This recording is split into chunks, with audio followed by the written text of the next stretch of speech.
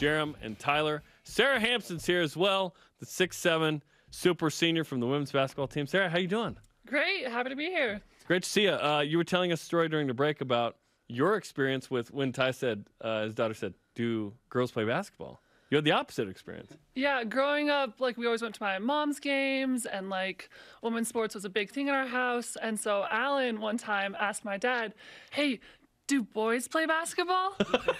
So he had to go to a couple men's games after that. Yeah.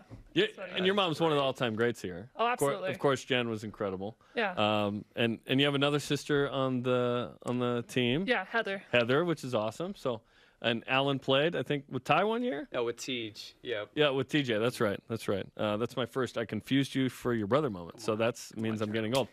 Wait, at what point was it like, yeah, I like basketball too, for you? Because it's such a big part of your family's sports experience. I don't know. I've been playing basketball since kindergarten, so I've always enjoyed basketball. There was never a moment where I was like, this is also fun, because it was always fun. Yeah, and I think my parents did a good job of having that balance where it wasn't too much of a job growing up, and so we didn't burn out young of just this is something we do for fun and for exercise, and just it's up to us what pace and how much time we put in. And since we're just a competitive family, we put in a lot of time. Yeah. Well, I'm curious. I mean, you come from such a great family. Love interacting with your parents. I ran into Alan, I think, at a carnival in the fall. You guys are all just so kind and nice off the floor. I mean, where does the competitiveness and fire come from? On the court. On the court. I think we keep it a little more low key. We feel very competitive, but we show it a little differently than most. Yeah. We don't trash talk per se, or get the job done. But we just get the job done, and we love to win, and we do what we can to do that. I want to see a mean moment from you. I just don't even know what it'd look like. But you're such a nice person. Okay, you guys lost to Portland Thursday. That was probably difficult.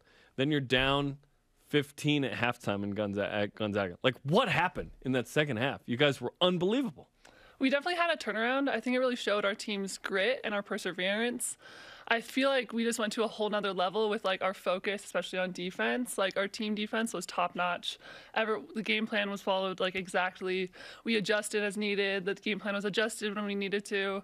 Just everyone was doing their role to the best of their ability, and it just worked out so well. And our team is just so gritty that being down, it doesn't affect us that much. Mm-hmm.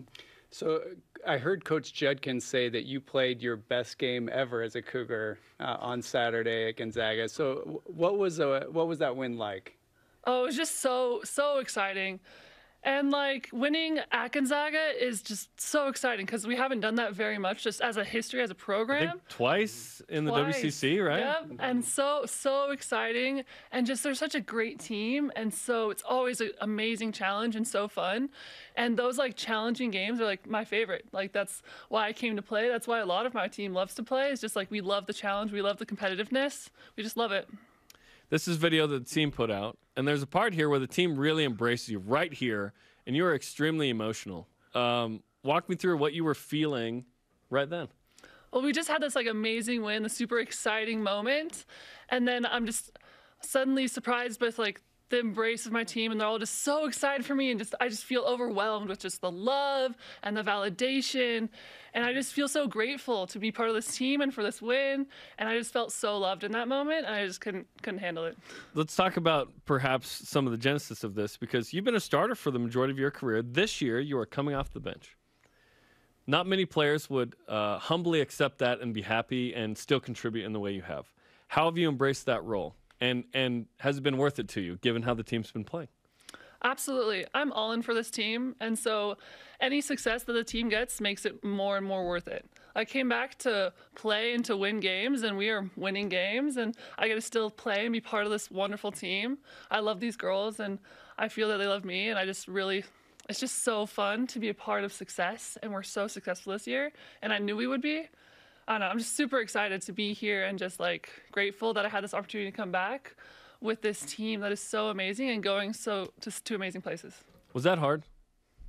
Going from more minutes to less minutes? Yes. Yeah, absolutely. Change is challenging, especially going that kind of change. Mm-hmm. But I think you have to focus on what you can do with what you have, and I try and make an impact with whatever minutes I get. And that's what I try and focus on. I don't know if they give out a sixth man of the year, sixth woman of the year. You should be it. Oh. You should be it, right? Yeah. Let's go. Okay, so now you guys sit at number 20, 19-2. Do you feel like you've gotten the respect you deserve? Should you be ranked higher than you guys are? I don't know. It's hard to tell because like they're basing it off of like our performances, and we did have that slip up against Portland. But 19-2. So that's hard. 19-2, right? really impressive. Is it a schedule thing, you think? But you have played some tough teams. No, we played a bunch of like really good teams. I just don't want to understand why BYU isn't like 14th. You know what I mean? I don't know. I'm Do you not guys care? Part of the poll. It depends on the person on the team. There's a variety of people who care. I'm not one who cares that much. I just want to go to the tournament. It would be awesome if we could host. I don't know if that's much of a possibility now, but right. If you run the table and you sit there at 19-2, there's a shot. There's a chance. I think there's still to be a chance. top four. And even if you are top four, it doesn't mean you will host. There's questions about Sunday availability in the gym or whatever. Right. Hotels or whatever. There's logistics, right? But the higher the seed you are, the better the matchup will be in the first couple of rounds. That's Absolutely. the key, right? The key for 2011, when you were on your mission in the Philippines going to the Sweet 16 with Jarom and Tyler, was you play a 14 and you played an 11 because they beat the 6, right? That matchups matter. But now you have Pepperdine tonight, and it's the next thing. So how do you keep this going? I think we need to keep it one game at a time, keep that focus. I think we lost a little bit of that focus against Portland. And so we need to not let that happen again and keep looking one game at a time because every game is important to getting where we want to go. Like you said, like that seeding is important. It'll affect how we'll play in the tournament. And so we need to keep that in mind as we go every game and take it. Okay, let's finish with this. What's the best thing about being 6'7"?